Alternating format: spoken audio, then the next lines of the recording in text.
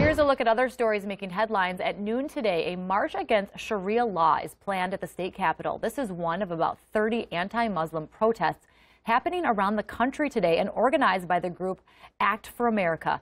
In response, the Council on American-Islamic Relations is planning a counter-protest starting at 11. A handful of marches across the country have already been canceled, including one in Arkansas, where it was discovered the organizer had ties with white supremacist groups.